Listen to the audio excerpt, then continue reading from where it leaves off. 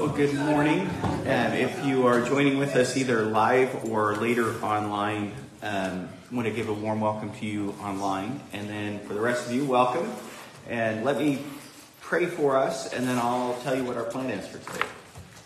Loving Father, I give thanks for this morning and pray your blessings over us. And Lord, as we have the gift of being in your word and we start to work through verse by verse Paul's letter to the Corinthians, this first one, ask your Holy Spirit to bless our study and speak into our hearts. And I pray that we might even be a little bit surprised today,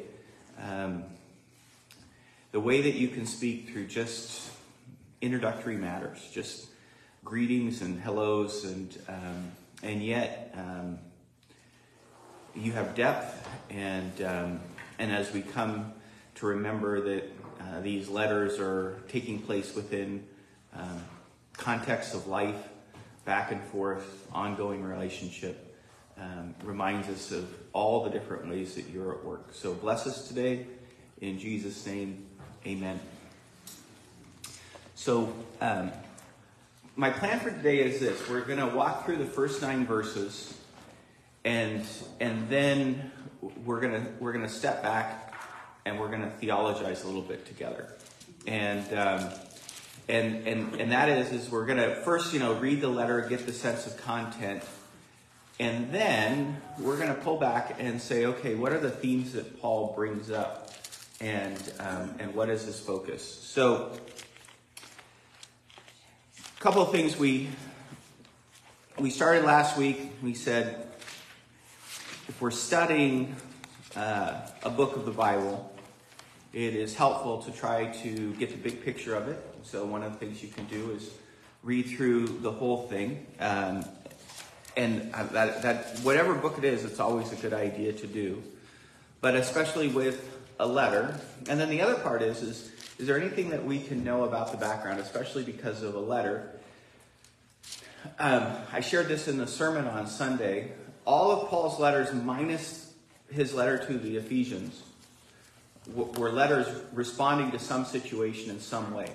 Even Paul's letter to the Romans, where he had not founded that church, had not yet gone there, he knew that there was a Jew-Gentile divide within the church, and he was responding to that situation, even as he was looking forward to form a relationship with them and have them help him be supported to go on to Spain and share the gospel in Spain. So those background information, we talked about this just briefly. Well, we talked about it more extensively last week, and I'll just mention those things. So a port city, a large Greco-Roman city. It is a Roman colony. It had been destroyed by the Romans in around 144 BC, 146, because Corinth was the ringleader of trying to defend against Roman incursion. And so the Romans made an example of them. And the city was wiped out for 100 years. And then it was Julius Caesar in about 44 BC who said, this is a great strategic location. This should be a port. And he repopulated it as a Roman colony with a bunch of Roman freemen, which were at the bottom of the social scale in Rome, but still Roman citizens. They bought their freedom. Now,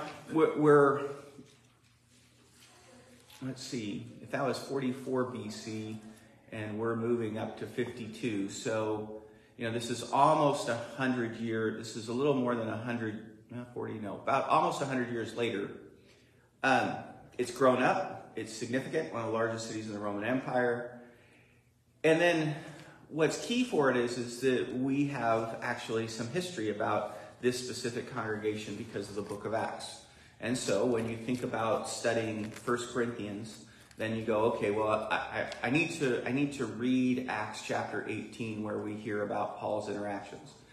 We know that Paul has a long-standing relationship. There's probably 4 different correspondences at least that Paul had with them by letter.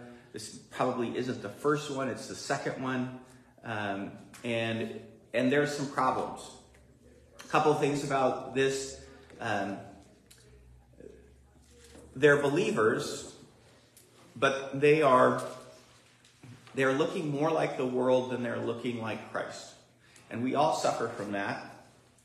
But what's getting ingrained in us? And Paul's concern for them is that the world is continuing to get ingrained and the way of Jesus is not. So this is part of the letter, 11 different things. And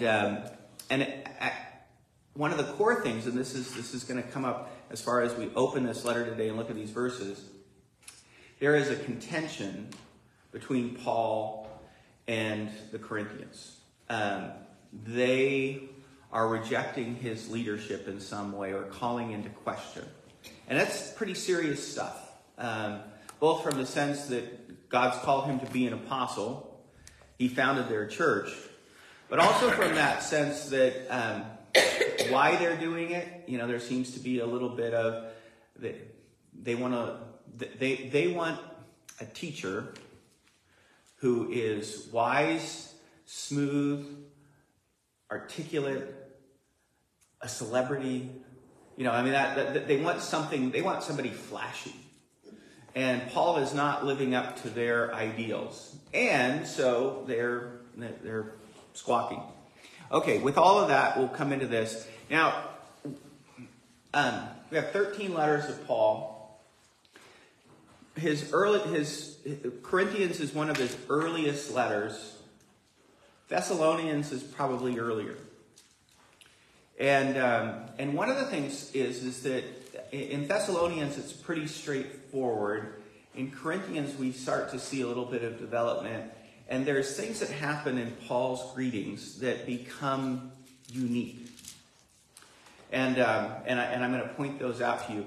Some of how we know that they're unique is we can compare Paul's letters to other letters that we have from the ancient world. And then we also can compare Paul's 13 letters, and what we notice is that Paul doesn't begin his letters quite the same way.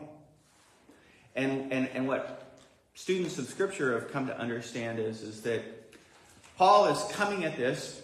You can be assured that he's coming at this prayerfully, and he has an idea of where he wants to go. And where he wants to go in this letter leaks out from the very first swipe of the pen that is beginning to put ink on that parchment. And so, Paul,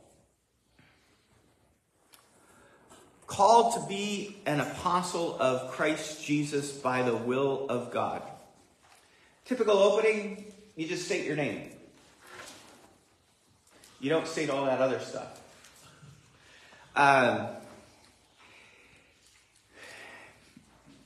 Paul doesn't regularly in his opening, he does it a couple of times, but he doesn't regularly in his opening identify himself as an apostle.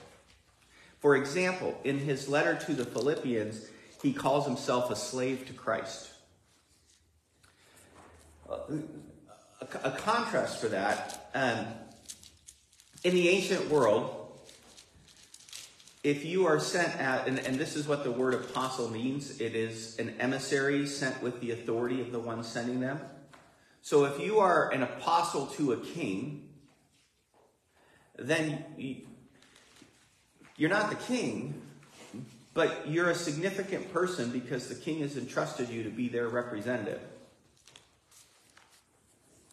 That's a much different feel than I'm a slave. Now, Paul begins these things because he knows that he needs to make an impression from the very get-go. So, we listen to this and we go, okay, so why would he want to accentuate his apostleship? Because they're calling into question whether he's really a legitimate founder of the church representing God, or should they be listening to somebody else as their leader? And so, from the get-go, this is Paul, the founder of the church, an apostle, and we will read, some people got baptized by Apollos, some people got baptized by Peter, some people got baptized by Paul. There's these lineups that are forming. Neither Peter or Apollos or Paul would like these lineups that are happening, but this is what the Corinthians are doing. But Paul's coming and he's saying, okay, so an apostle, but how am I an apostle? By the will of God. This isn't me. This is the call that God has on my life. And if you're sitting there and you're rejecting me, you're really rejecting what God is doing. Paul, called to be an apostle of Christ Jesus. This is one of the lovely things that, as we read through, and I think especially together, and we start paying attention to details. Typically, what we find in Scripture is when we see Christ, it says Jesus Christ. And then that's where, and I was one of these people who, at one point I thought that Christ must have been his last name, right? That's just how it goes, because, his first name's Jesus and his last name's Christ, and that's how we all speak today. So isn't that how, but that's not the way it works. Christ is not, it's not even a personal name. It's a title. In Greek, it's Christos.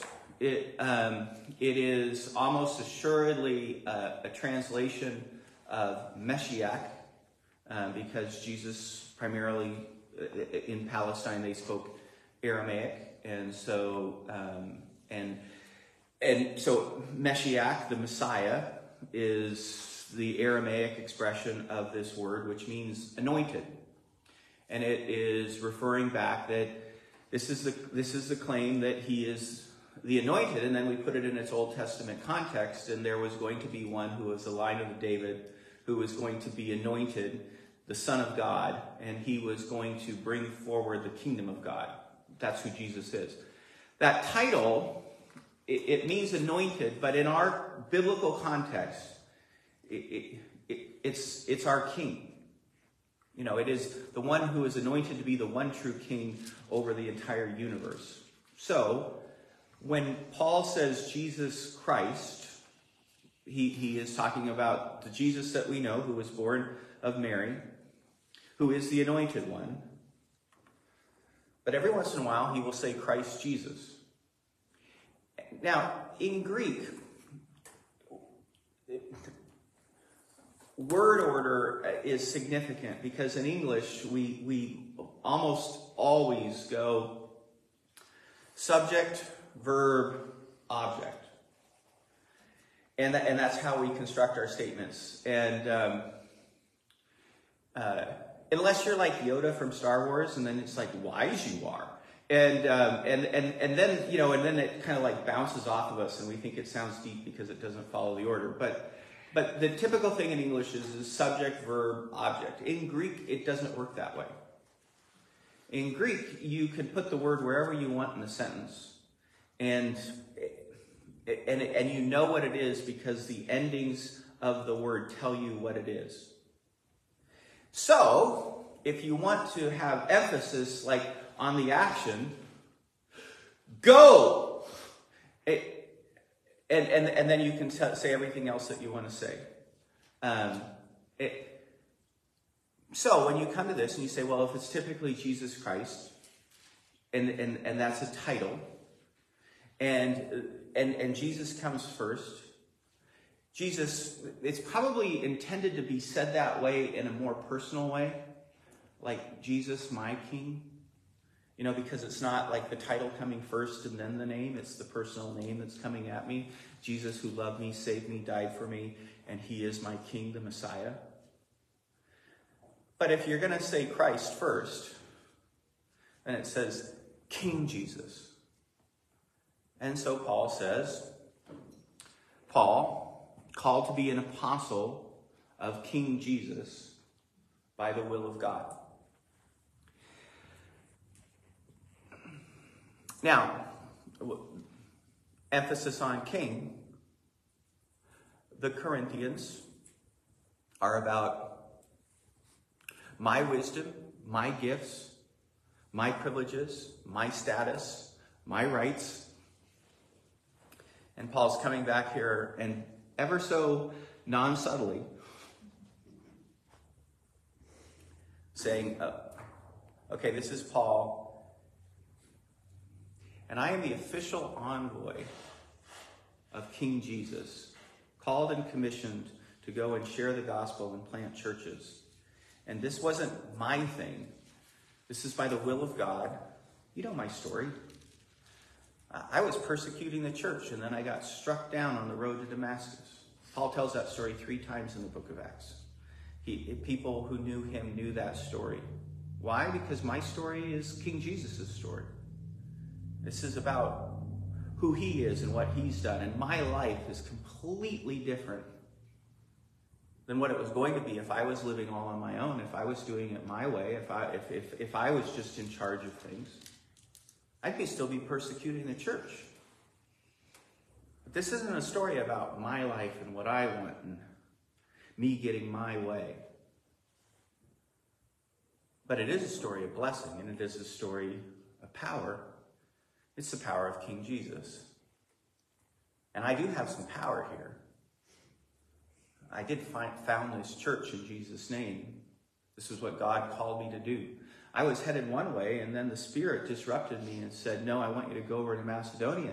And that's how I ended up coming to you guys. They would have known that. He spent a year and a half with them. And so there's this part where, for us, there's 2 things. There is an assertion of authority, but it's taking place within a story. A real life events. And so there's the context. And again, we were talking a little bit last week about this, is that Paul sometimes, especially through his correspondence to Corinthians, people don't always like Paul. He's a little, he'll tell you like it is. And he's doing it right here. But I don't think it's all as harsh as it sometimes comes across. But there is a little bit of harshness to it, because you gotta, when people are running off the cliff full tilt, you gotta say, stop! Well, don't raise your voice. I'm not trying to, but you're running off the cliff. So here Paul opens up. Paul, called to be an apostle of Christ Jesus by the will of God. Now, this next part is unusual as well. And our brother Sosthenes. Now, when if you go and read Thessalonians, you will find that Paul wrote that with Timothy and off the top of my head, I can't remember who the third person is. And what's interesting is that typically in the ancient world, you did not have multiple names at the beginning of a letter, as if people were writing the letter together or whatever it may be. So this is an unusual thing, but Paul ends up doing this, and this won't be the last time. Philippians is another place, but where it's not just him, but it's one of his companions. Now, what's interesting is in Thessalonians, what we will sometimes miss is that when it's speaking, Paul will say we, and he's addressing them, and he's saying we, and that's where it would look like with the letter of the Thessalonians, it really was a work that Paul did together with his 2 companions. And so this is coming from us. In this one, everything is in where he's talking from himself. It's just in the first person singular. Now, a couple of possibilities.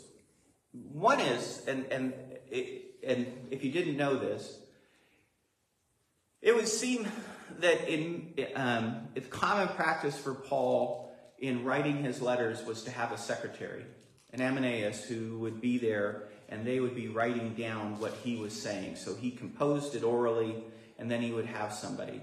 We get this very clearly from Paul's letter to the Galatians, where he's having trouble with that church. And at the end of that letter, he says, and I, Paul, with my own hand am writing this. And there he's signing the letter with his own hand, because he had a secretary who was doing the other part of it. So there is one possibility that Sosthenes is his secretary.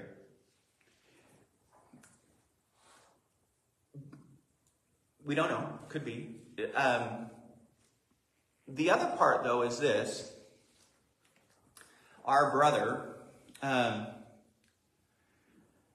So, this name Sosthenes, we actually heard it last week in Acts chapter 18. We do not know if this Sosthenes is the same Sosthenes that was mentioned in Acts 18. But let's familiarize ourselves with the story. Paul begins to preach the gospel to Gentiles, and the Jews start to create issues. And they finally bring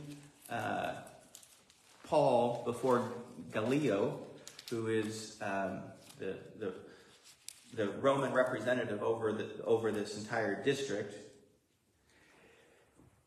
And they bring charges against Paul that he's inciting the people. And Gallio listens to those things and dismisses them and says, this is your own inner squabble. You guys go figure it out. And he kicks him out. And after that event, one of who is called the leader of the synagogue, Sosthenes, ended up getting attacked by a mob of people.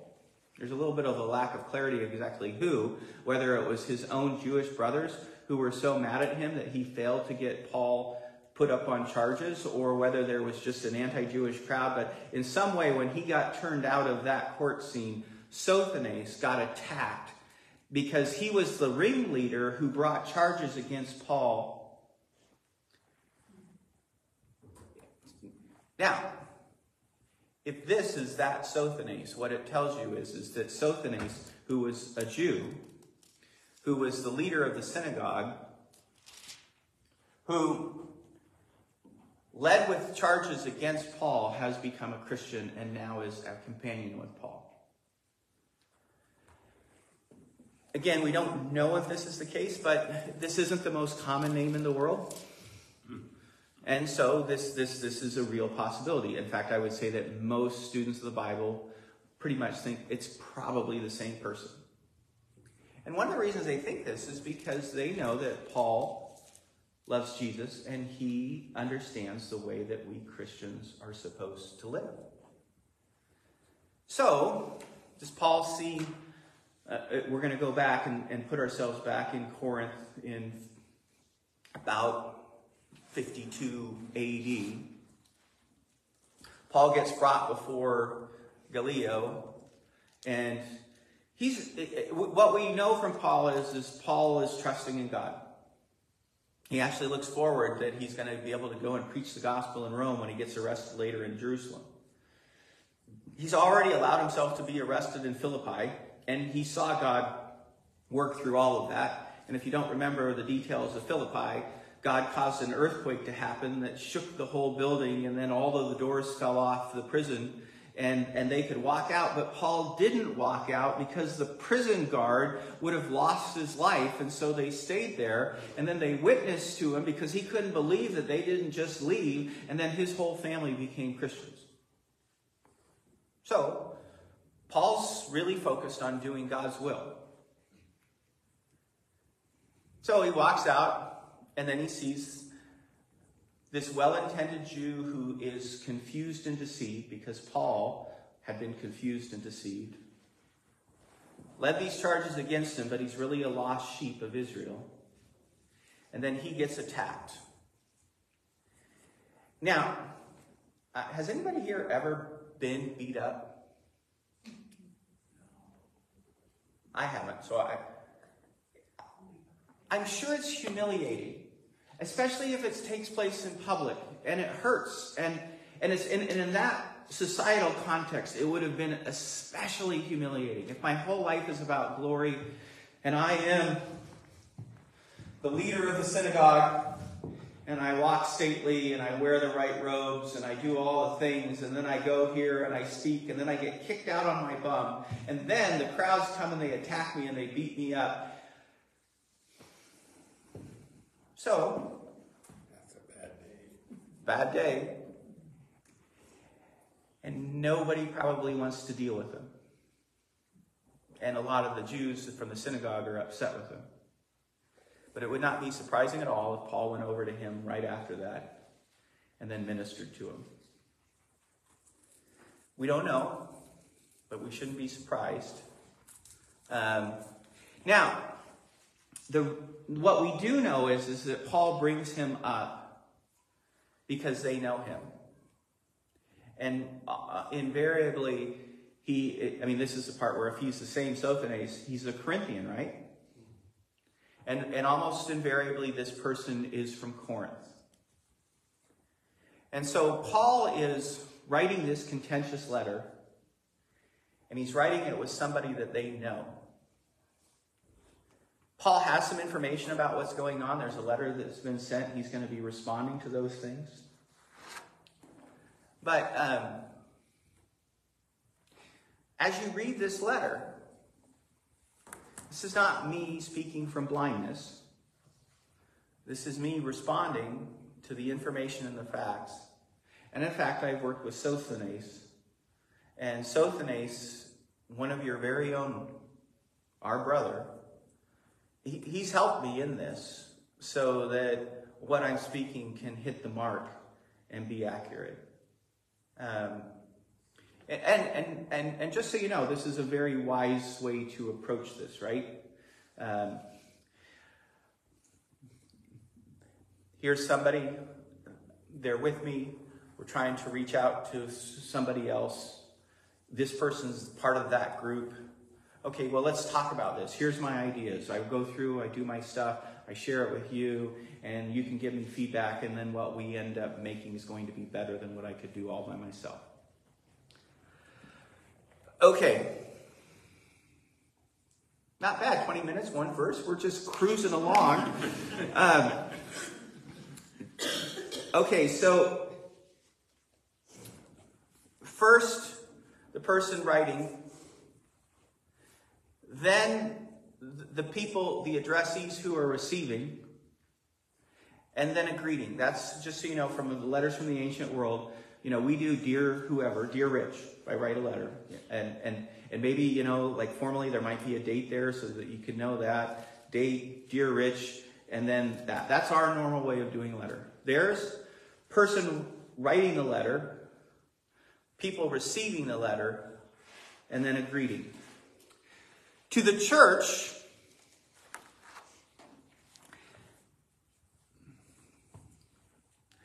of God. Now, just so you know, there's just a subtle difference between this opening and how Paul does it to the Thessalonians. In his first letter, he says, to the church of Thessalonica of God. But most likely, Paul thinks about this and he doesn't want them to again think that they're all that. He doesn't want to think that this is about their story and their rights and their glory and their will and this is all about them. And so he wants to affirm none of us own the church. God owns the church. Now the word for church, ecclesia, significant word, both from the sense of Old Testament, but also in Greco-Roman society. The Old Testament backdrop is that, and ultimately in the book of Exodus, you're going to hear about this as we do this in the sermons in the weeks ahead. God called Pharaoh to let my people go, that they might come out and worship me in the wilderness. And that gathering of people who gathered out in the wilderness to worship God, the Greek translation of that gathering is ecclesia. Because that's what, ecclesia is a gathering of people. The Old Testament backdrop is that God's people are those who are called to worship. And we find our identity as we gather together for worship. And this word church is that idea, the gathered people of God for worship. It also happens to be the word in the Greco-Roman context that describes from the Greek world, the citizenship population who makes decisions for the direction of the city. So it also just has a very significant sense. The politique, the core of the citizenry, that's called the ecclesia when they gather together, and there is a sense that here is, as the Church of Jesus Christ, we are the people that God has gathered together as a kingdom of priests and kings to go and bring forward the mission of God, and we are called together to do this. So two connotations with this. To the church of God in Corinth, to those sanctified in Christ Jesus. This is a very interesting thing that happens here. Again, he's identifying who he's talking about. To the church of God. Now, I'll give you a little insight. In the Greek, it's a little bit different than this, because there's these standalone clauses. And so it first says, to the church of God, those who have been sanctified in Christ Jesus, the ones in Corinth. So the word sanctify means those to be made holy. And so we are made God's holy people. And holiness is it has a religious connotation to it. Even in the Greco-Roman world, it means to be set apart for sacred purposes. But in the Old Testament, holiness is just a huge concept. It is a fundamental, just absolutely important biblical idea. God is holy, and he calls us to be holy, the original picture of it is to be set apart. But in the Old Testament, it means more than that. Because God is holy, and then he calls us to be holy, which is mean to be set apart for him, his own special people. It has this ethical purity, even a little bit borrowing from some of the concepts of glory, of pureness, of goodness. And so now it's not just you're set apart, but you're set apart because going to God, because there's nobody like you, and you're absolutely good, and you are the standard of all goodness and purity and rightness. And so Israel, in Isaiah, for example, one of the titles that we get for Yahweh is the Holy One of Israel. This is a fundamental attribute of God, and it is supposed to be a fundamental attribute of his people. Be holy just as I am holy. Sanctification is making you holy. And what he says here is that to the ones who have been sanctified, you already, because of Christ Jesus, have been made holy. It may not look like it. You may not be acting like it. But this is, again, not primarily a story about what you do or what you accomplish or how good you are or how great you are. You've actually trusted your life to Jesus Christ. And so this is a story about who Jesus is and what he's done. And he has already made you holy, because as somebody who is a part of the church of God, the Holy Spirit has come into you. And the very fact that the Holy Spirit has come into you, you are now part of the temple of God, one of the stones that he's building. And he has sanctified you so that you can have this place within this temple as God's people. Is this making sense? Am I boring you? Am I going to? You guys, any questions? If you want to ask questions, great. Now, to the church of God, those who have been sanctified, the ones of you in Corinth,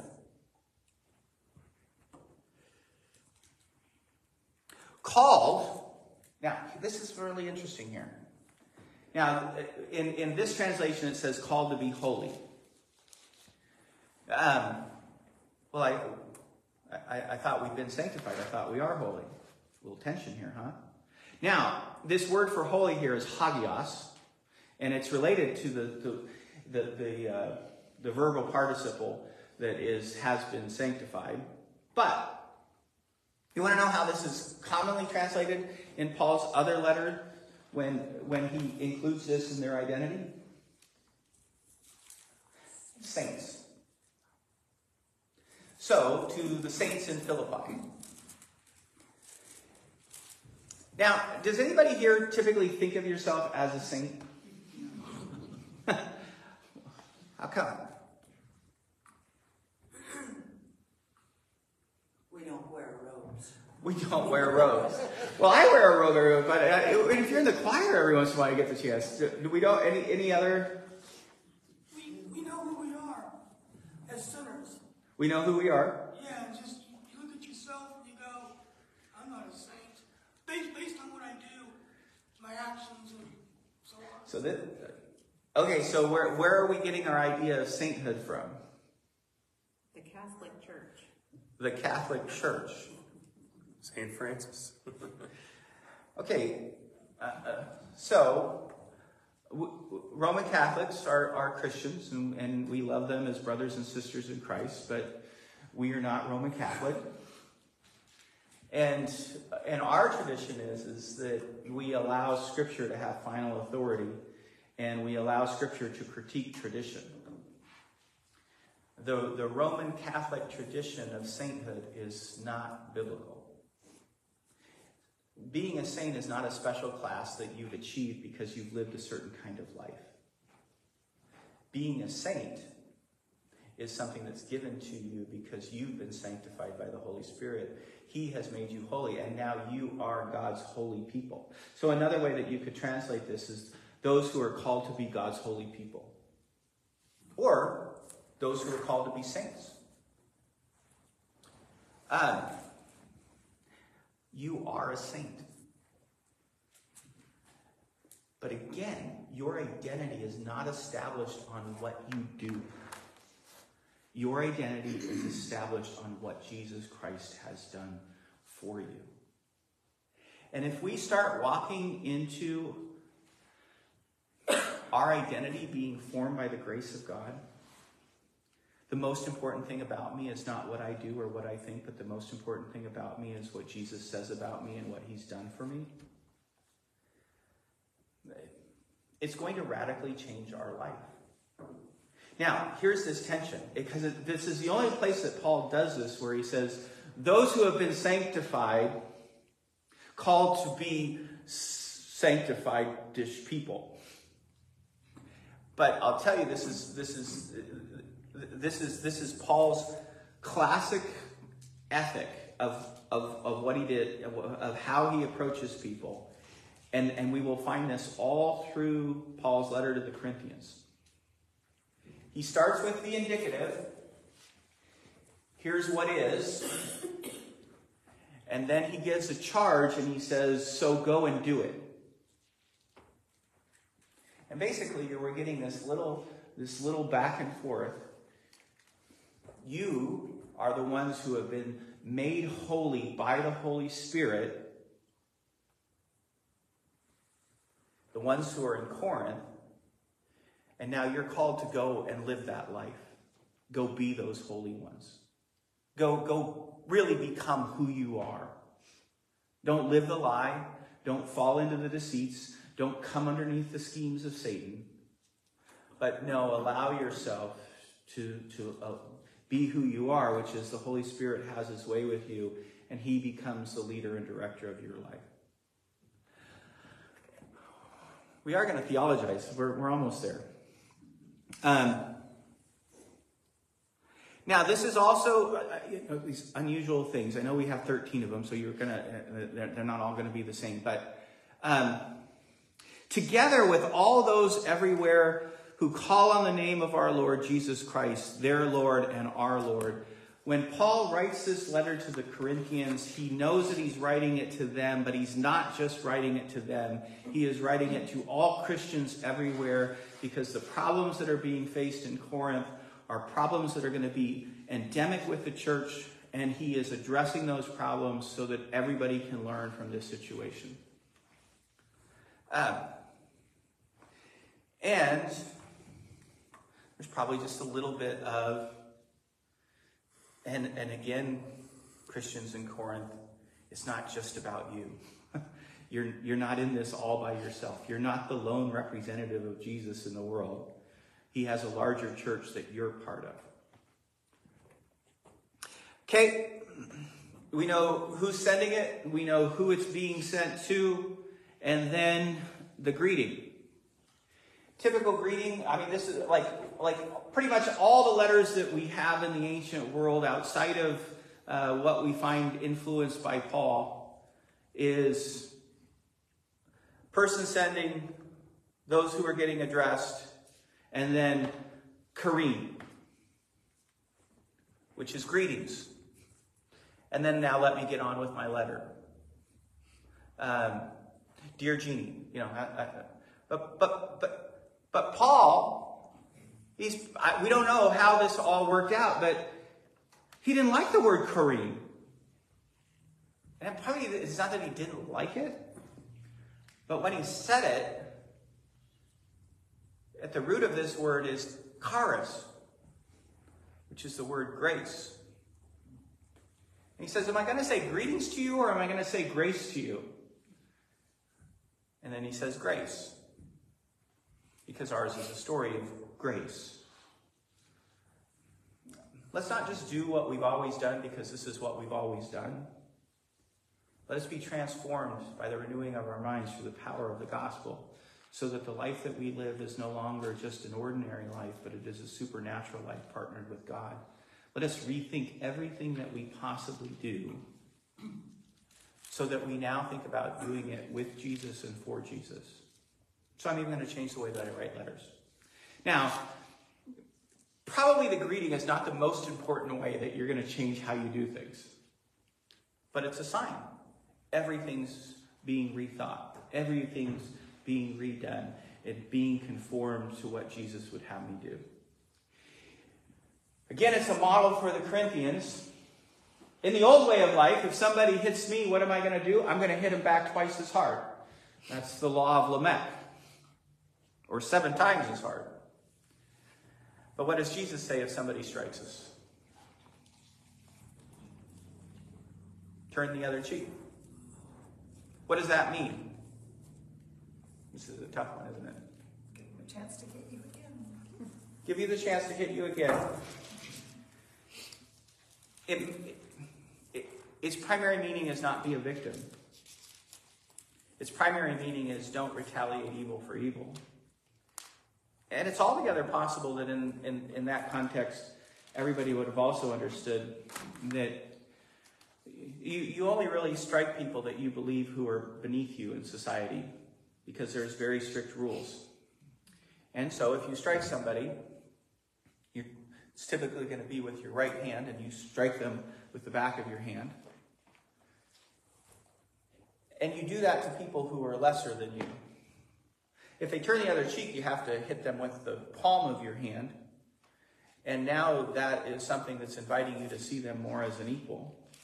This is the part. Now, that's a great possible interpretation because it puts it in all the context of that.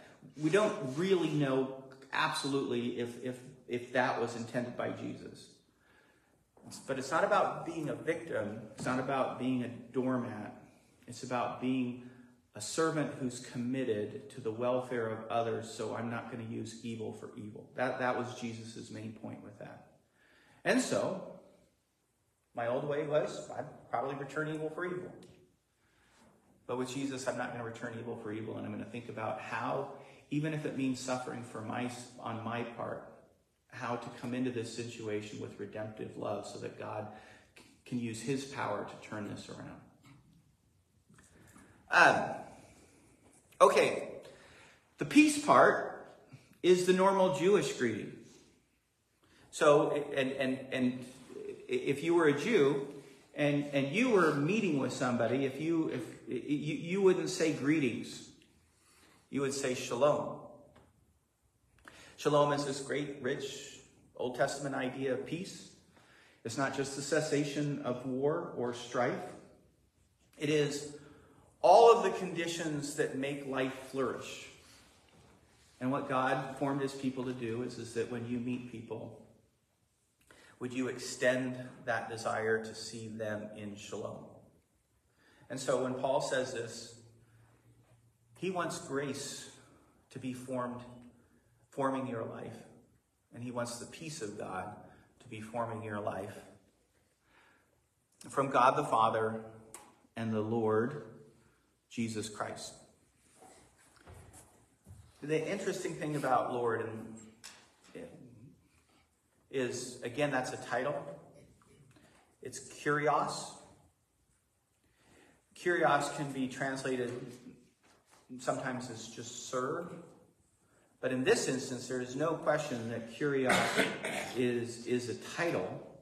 And in the Greco-Roman context, one of the claims of Caesar is that he is now a god and he should be worshipped.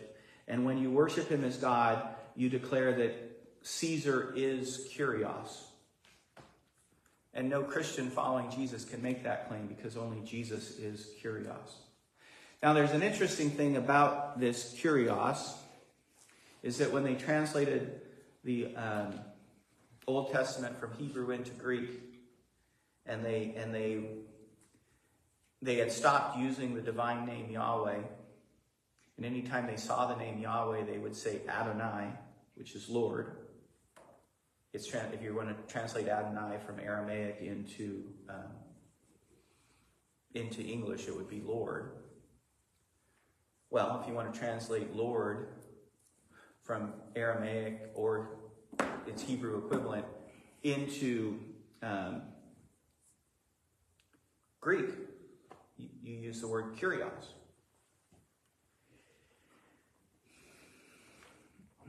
The word Kyrios in the Greek translation of the Old Testament occurs more than 3,000 times. I think it's more than 6,000 times. But I'm being safe by saying 3,000. And in every one of those instances, what you have there is that here is the Lord, Yahweh, God.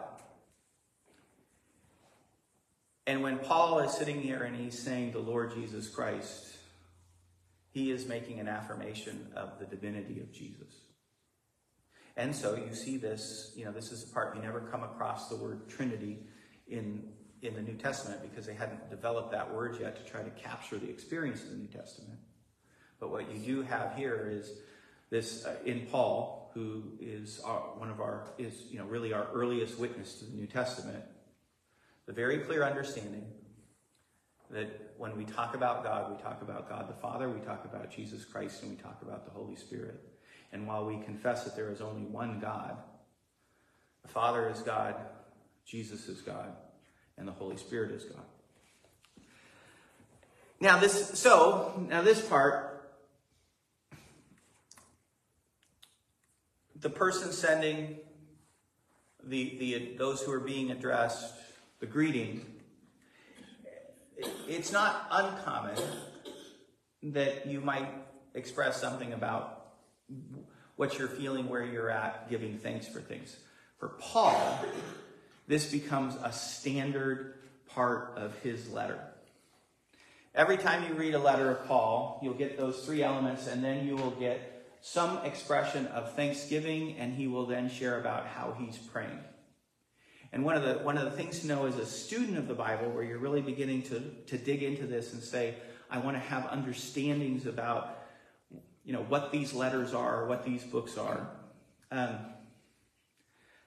don't know if you've noticed this, but over the last couple of Sundays where I've preached, I've just kind of begun with a little bit of an aside to say, if you wanted to think about how to grow in maturity in Christ, and there could be one book of the Bible that you might turn to that would really help you understand what Christian maturity looks like, is Paul's letter to the Ephesians. Now, that's a judgment on my part. But what I'm trying to do is that you and we should become students of Scripture to such a way that when we face problems, when we have questions, we can sit there and we can say, where might I turn if I want to reflect on this and get some wisdom from God about how to approach this? The couple of weeks before, I sat there and said, if you were really thinking about, if I only had, if I knew that I only had a limited period of time left, like a couple of years before I died, and I really want to now live out my priorities, how might I think about what those priorities should be based on Scripture? I said, well, one of the places to go to is Philippians, because Paul is facing death, and he's writing to a group of friends, and he's really sharing with them what he thinks is most important. What I'm encouraging you to do is as we become students of Scripture, and we want to be students of Scripture, where we get to know these books in such a way that we have the big idea of what these books are about, so that we can then turn to them and go, oh, if I'm in this might be a good one to go to. If I'm in this, yeah. And that's not the only thing that we do. And we do this in Christian community, but I just want to encourage that. Now, from that's the part where we're reading through Paul's letters, and it's like, okay, so he does these Thanksgiving, he does these prayers. One of the things to know is that what we've come to learn is that Paul is thinking about, he's been praying about. This letter is typically, except for Ephesians, in response to some sort of a situation. And so for those who, when we are studying, that Thanksgiving and that prayer always tip you off about what's really going on. And so in these few little verses, it gives you an idea of where Paul is going. The other thing to note is this. Thanksgiving, Thanksgiving, on one part, it is the most natural thing in the world to do as we live in a relationship with God, because God wants to bless us. But Thanksgiving also is a form of a discipline. I would encourage everybody to have Thanksgiving be a regular part of what you do at some point every day. Don't lie. Be honest. Sometimes you may have to look for something to express thankfulness for. But if we start to do this, it will begin to shape, because there is a more pessimistic way to look at the world, and there is a more optimistic way to look at the world. And you and I, as Christians, we all should be optimists. Now, my wife, we have this ongoing debate, because she says that I'm a dreamer and I need to be more realistic, and she needs to tie me down to the ground, because and I come back to her and I say, I'm not a dreamer, I'm an eschatological realist. And eschatology is the study of last things. And in the end, it's all going to work out, people. Jesus is going to come back. He's already sitting on the throne. It's guaranteed that the resurrection is going to happen. The world is not spinning out of control. It's all going to be okay. And God is this amazing spiritual judo artist that whatever the devil throws at him, he spins around and he brings good out of it. So you do not have to worry.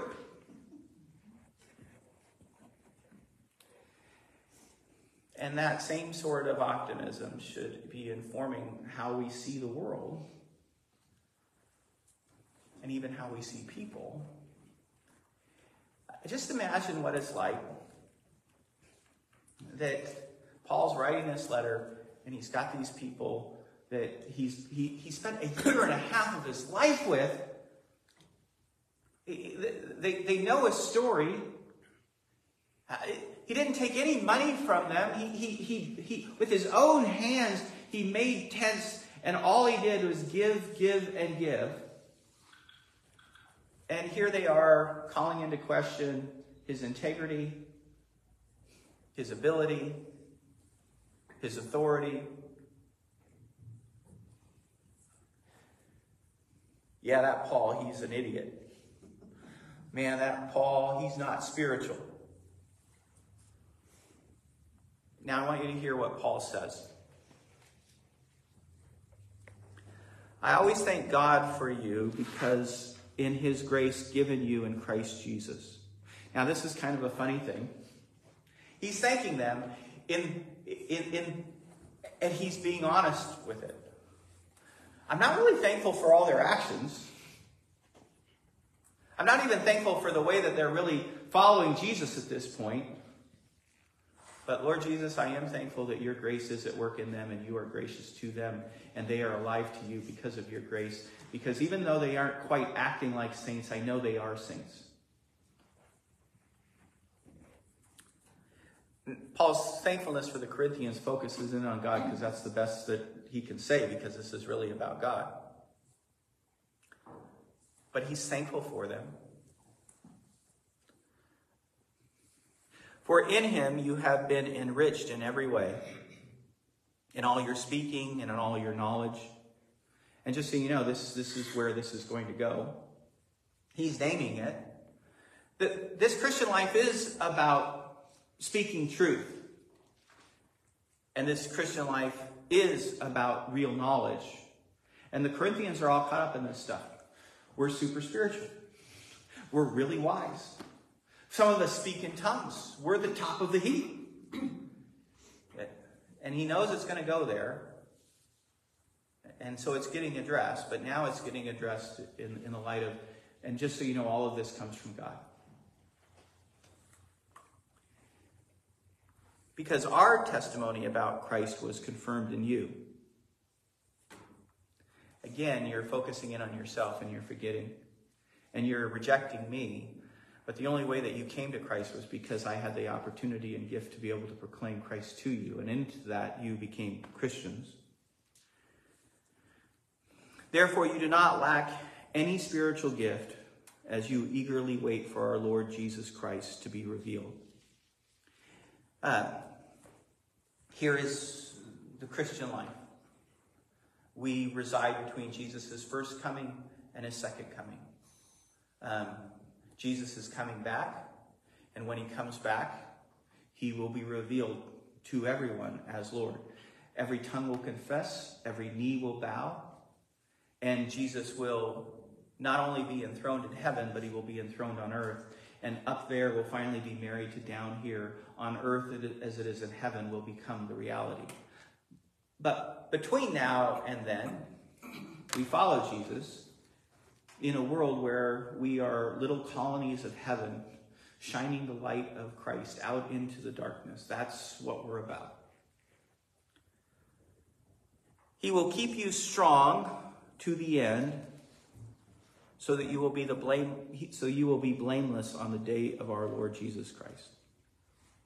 I know things are rough right now. I know they're struggling right now. I know that we're not really getting along right now, but I have every hope that this will all work out for good in the end. And I am not concerned for your salvation. I know that Jesus will hang on to you if you are indeed truly saved. It's going to be okay. And I'm thankful for all of this. God, who has called you into fellowship with his Son, Jesus Christ our Lord, is faithful.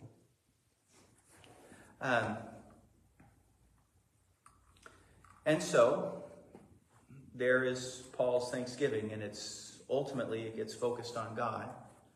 And they get caught up into it because his focus is on God, because God's reached out to them and saved them. And even though they're not getting it right now, that's okay, because God's at work. And he's bigger and stronger and wiser, and he surprises us. So, there's our little opening to the letter. Is it really 10 o'clock? Mm-hmm. Yes. Any questions? So we should start addressing you as Saint Ralph? St. Rich? Yes, indeed. Absolutely. Let me give you this.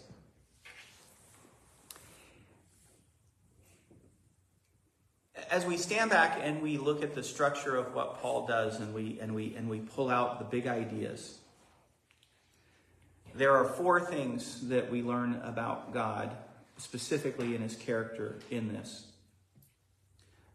God has a will, and that is a huge idea. I mean, if you want to know, because God has a will, his will is the most important thing. We have wills, and we're supposed to submit them to his will.